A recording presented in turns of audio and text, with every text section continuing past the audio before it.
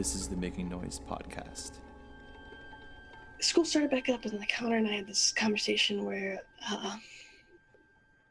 I think this was like just the moment that was like, oh shit, yeah, I gotta get my shit together and just be real with myself, right? And so our conversation basically came down to like, you're good. You're a very good flute player. You're an incredible musician. But so is everyone else. Mm-hmm. What are you going to do that is going to make you win that job and not get into more debt and not put yourself in a position where it's not even worth it anymore? I was like, oh, yeah, like it was a hard conversation to have and a hard thing to hear. But I thank Connor all the time for just like being that real person. So many teachers are like, no, yeah, you can do it. You can do it. You can do it. They just let their students do their thing. But he was just like, let's be real. Let's look at all the very real things in your life. Mm-hmm. Now, how are you going to make that happen? Here's an opportunity that sounds like, yeah, it might suck, but this other path sounds like it probably sucks too. So which suck do you want to do? Like, no, he didn't say that at all. But it's just like, truly think about like, what's going to make you happy and where are you going to get the most stability so that you can continue to be happy. And I was like, man, that's real. Like that conversation was just so real. And I went and I talked to a recruiter. I'm actually friends with my recruiter still. He's an incredible person. But I mean, I think a little bit of it was just like, I walked in and I was like, okay, I want to join the Army. How do I do it? I will only be in the band. You can't make me do anything else. You put another job on the table, I'm out, kind of thing, And so my recruiter he's a Cav Scout, so it's a combat arms job. And in the Army, you do what we call broadening assignments. And so something like I could do is I could go work at the schoolhouse where all the soldiers go train to be in the Army band. And I could work in supply there. I could be some sort of instructor there, or I could go work as the music liaison. So when you're joining the Army in the band, you have your local recruiter doing all your Army things. Then you have your music liaison. There's one in each region of the country, and they're doing all your auditions and all your music things. So that's some kind of like broadening things I could do. I could also go into real Army and be a drill sergeant at basic training if I wanted to go volunteer to do that, or go into recruiting. But pretty much if you're trying to make a career out of the Army and do a full 20 years, you're going to do some sort of broadening assignment. And the most common ones for almost the rest of the Army are to go into recruiting and do a couple years recruiting, no matter what your job is, or to go and be a drill sergeant or some kind of instructor at one of the schools in your job. So he was doing this recruiting thing, and he's like, I don't like recruiting, but you're easy because you want in, but you're also difficult because, well, you're fat.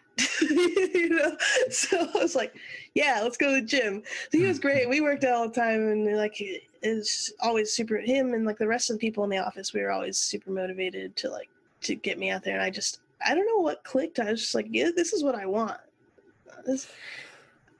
It could have been the student loan repayment. It probably was, looking at $65,000 paid over 3 years towards my student loan debt. Beautiful. Yeah. Lord. I want that. I know. Well, and then on top of that is just like the financial stability, like talking to people who are in the Army, being like, okay, what do you do? Like, tell me about it. Actually, all of that sounds like a lot of fun, and like it's gonna work for me. And like, so was I financially motivated to start looking into it? Absolutely. I'm not gonna lie. Like, we all are. Like, that's why we go get jobs, But I don't think I could have made a better decision with my life, for sure. I have to say, I mean, because we met at Bowling Green State University, right? Yeah. In grad school, and so hard. It's a What's trap. that? Don't do it. Grad school's hard. It's a trap. Don't do it. It is. It is a whole thing. It is a whole thing. But like I knew you. We met before you started this whole journey. Yeah, And I was fat. but I remember like you were saying how a moment ago you said how something clicked, and then all of a sudden you were driven and you were ready to do this thing. And I remember when you had mentioned that you were going to join the army and stuff, and you like there was your demeanor was so different. Like Yeah? your attitude had like it was. I don't even know how to explain it either. I just remember like the couple times we had talked when you were like riding your bicycle everywhere Oh, yeah. to and from your apartment. Yeah. And you weren't a different person, but like you just I don't know, you knew what you were gonna do and you just did it. Like and mission oriented. Exactly. Complete the mission. I was doing it before I enlisted. But the thing is too is, and I don't think it's unfair or wrong, like what you said that like you're like I totally did it for the money. I don't think that's a terrible thing to say at all. Like which is part of the reason why I'm putting this whole like doing this podcast is to present to other people who are in this transition or in school as music students to figure out how can I do this? Like, what are some of the things that other people are doing? And like I said, your journey is unlike other people who I've spoken to and stuff. And so it's fantastic. I love hearing all this everything that you've done, what you've gone through, and where you are now. I like you're providing so much for people. I have no doubt. For me too. Like, yeah, I think it's super cool because like I would be lying to you if I said like I will always be super musically fulfilled in my day job. Currently, I have this woodwind quintet that I play in here at this unit, and it's a traditional quintet, which doesn't happen everywhere. And we rock, man. Like we sound good. We vibe. Like, you know, it's I've been in a lot of chamber groups and a lot of really good ones. And this, I think, it has to be my favorite chamber group I've ever been in. Awesome. If it's not, I can't think of another one. I just said that because I can't think of another one because I don't want to offend any other chamber group I've been in, because I love every chamber group I've ever been in. But I don't know, this one is just like, it's different. We vibe really well. Maybe just because it's the longest one I've played in, because, you know, things change so often in your masters. But I'm super musically fulfilled between that and like doing my own projects. But I know that won't always be the case. But what's super cool and unique about the Army is like, I'm super busy with my job, but like it's because I'm putting myself in positions to keep myself busy with projects that I really truly want to do. So I've gotten super into videography and photography because like at the band I have all these opportunities to do those things. So I'm creating like music videos for different ensembles at the unit. So like I'm getting to use different skill sets that I haven't really been able to use in the past. And I have the money to get the things I need to do those fun things. So like I'm doing some of this at the unit, and I've like, yes, I've used some of my equipment, but the Army also eventually will help me like get the equipment I need for the unit. But I'm getting time to kind of experiment and learn at work with those groups, so that I also go out and do my own things with this stuff that's mine.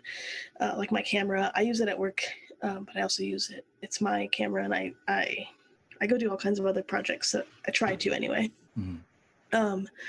I got to do that commission project that I did when quarantine first started. You know, I had plenty of time to be doing that at that time. So the Army kind of works in cycles. Like right now, I'm super, super busy with Army work. So I don't have a ton of time for my own personal projects because I'm just tired by the time I get home.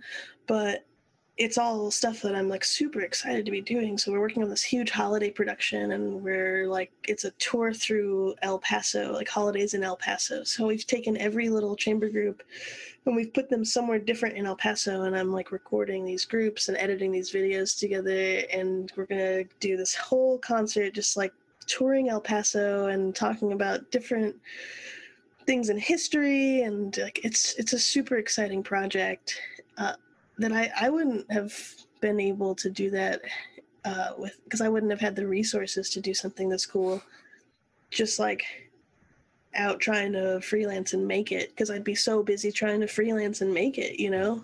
And not that that's a bad path for anyone. That's just not a path that I don't like the hustle, you know. Like I need that stability financially, because then I don't have those anxieties. Like those are anxieties that I have trouble dealing with. But now that I don't have that, like I can focus all my attention onto creativity and making things and doing all these other things.